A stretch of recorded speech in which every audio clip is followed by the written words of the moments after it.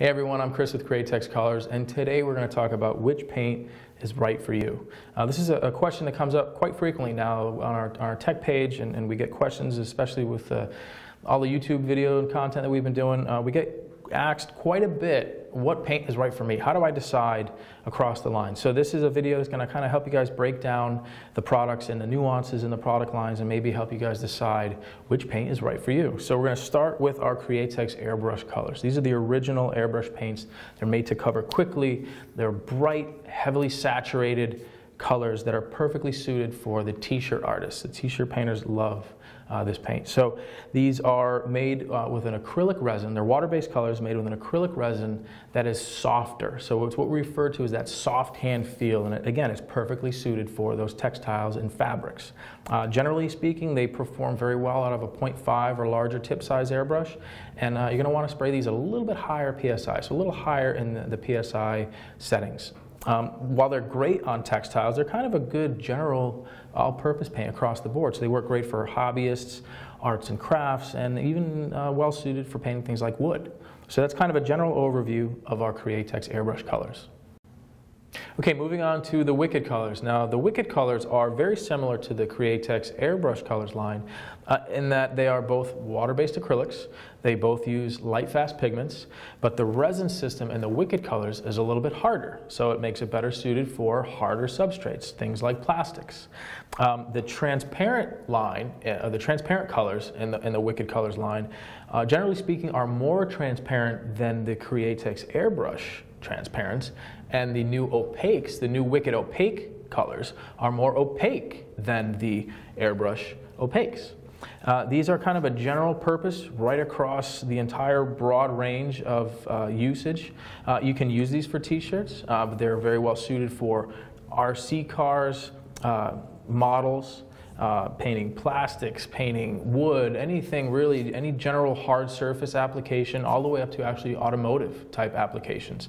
They perform well out of a 0.35 to 0.5 tip airbrush, right around 30 PSI. That's kind of the sweet spot. Now we refer to these as multi-surface, and these truly are again, all-encompassing multi-surface paint line in Createx's line, and it's the broadest, most extensive range of colors that we have to date, and it includes pearlized colors, metallics, fluorescents, and pearl effect colors, pearl effect flakes from small, large, and medium sizes. So this is kind of that one-stop paint line. If you're not really familiar with Createx, if you're new to Createx, this would be the line that we recommend you to, because it is that workhorse of that one-stop, does everything that you would need.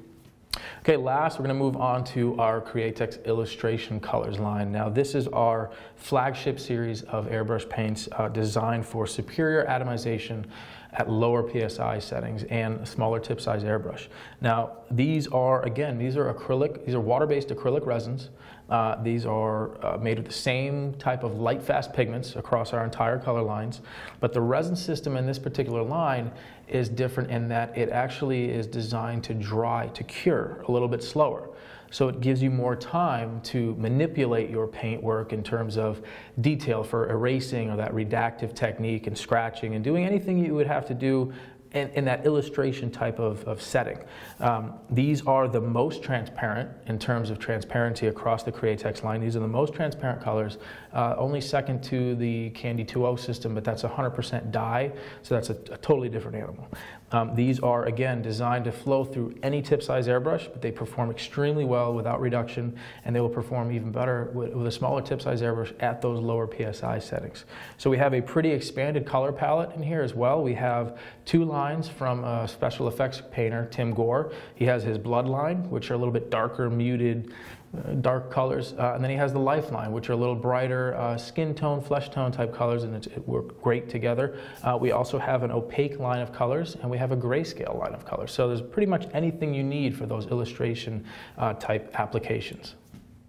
Okay, last we're going to cover a reducer and two additives that we recommend with our paint system. So all of these paints, all of this entire line is designed to spray out of the bottle. So reduction isn't necessary, but for better flow, a little better performance, helping with dry times, again, all dependent on kind of the tip size of airbrush that you're using, our 4011 reducer is what we recommend. This is our go-to reducer across our entire Createx line of colors. It's compatible with all of them, right around 10% per volume is kind of that general sweet spot, but you can make adjustments from there, especially again, like whatever tip size airbrush you're using.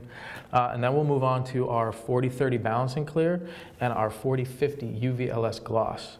Now, this is not a must. You don't have to add these materials to the Createx paints, but we found that for automotive type application, what we refer to as automotive hard surface applications like aluminums, hard surface motorcycle tins, helmets, this is going to make the paint perform that much better, especially in that hard surface application. So what you're doing is you're taking an acrylic and you're creating an acrylic urethane. So it helps in terms of durability, taping, and any kind of graphic type application. And this is, again, a great product for that. So we have the 4030, right around 10 to 20%, or the 4050, right around 10 to 20% addition. And it really helps. It's better suited. The 4050 is better suited for heavier flakes, our larger pearl flakes and our metallics. It helps with the orientation of the metallic, and it helps with the actual film build. It lets them lay down a little bit smoother, a lot less texture, which is very helpful, again, for doing graphic work and tape outs. If you have multiple applications, this is a really great product for that.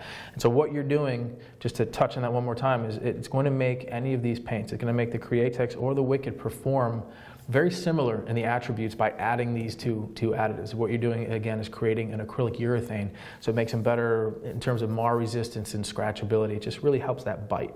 So for more information, you can check us out at creatextech.com and check out the product the tech data sheets on these. And for now, I'm Chris Arpin with Createx Colors, and I'll see you guys next time.